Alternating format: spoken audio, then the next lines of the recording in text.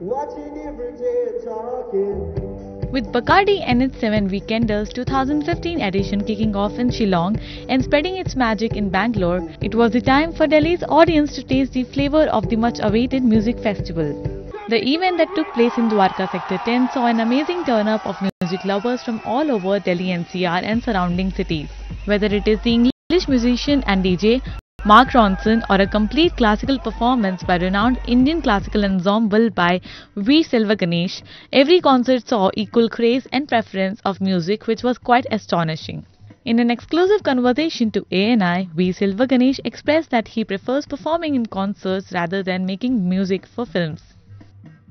BACARDI NH7 Weekender, it's a great stage to be on because it's as if like we are not classical musician.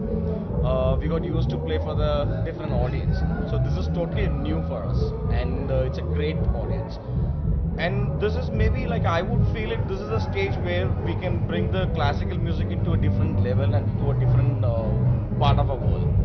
So always like, you know, playing in this festival, it's a fun, it's a great feeling. And it's one of the greatest festivals which is happening. Concert is always like, you know, it's immediate response, and it's a result is just that. Like, you know, because movie you have to wait until like, and if it flop, then that's it. Like, you know, then people like put you into that. But for a concert, it's not like that. One concert it gets flop, the next concert will like, you know, hit, and you get the result immediately. And concert is always like, you know, interaction between the audience is direct. Right. You just feel them. So I feel concert is more important than. For me, especially. A rock band from Lahore, Pakistan, Noori, also became a part of the festival and was enthralled by the kind of response they got here. We don't function with expectations. We just go ballistic when we see people the way we see them right now. And it's an amazing audience. The Indian audience is a discerning audience, and at the same time they are very, very interactive. They make us happy. They make us happy. Yeah. Really happy. Yeah.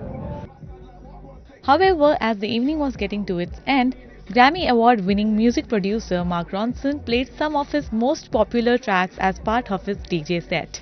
Indian music legend and one of the evening's main acts, Rahman, created magic with his greatest hits on stage, making everyone in the crowd go mad and at the same time croon his songs along with him.